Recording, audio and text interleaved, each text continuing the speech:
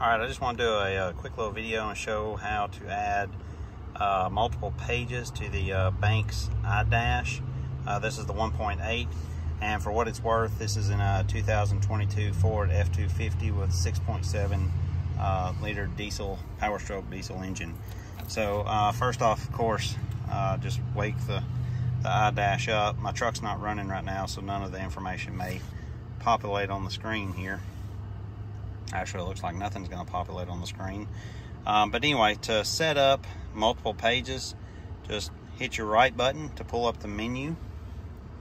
And then once you're into the menu, you can scroll down to Settings.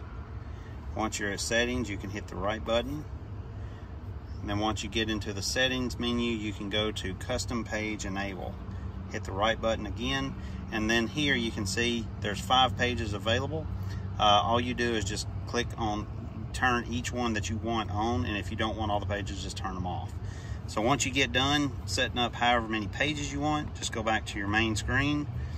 So this is my first page. If I want to set up my first page, of course, I just hit the right button, and then it brings me back into the menu. I can go back up to gauge layout, and this is where I can decide how many gauges that I want. Right now I have 8. I believe I have 8. And then once you pick those, of course, you can just go to gauge selection, and then from here is where you actually assign what parameters you want on those gauges that you picked.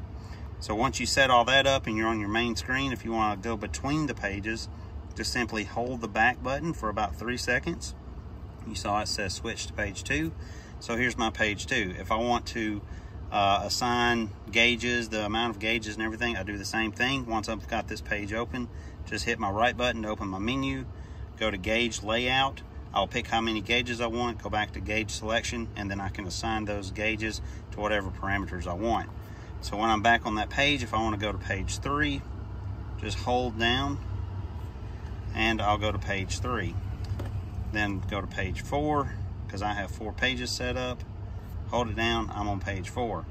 And then of course, to go back to your first page, just hold it down again and it'll start all over again. So it's not the fastest way to maneuver through all the different pages, but it is a way for you to do without having multiple iDashes all over the place, or just saving a little money because these things aren't cheap. Anyway, hope that helped.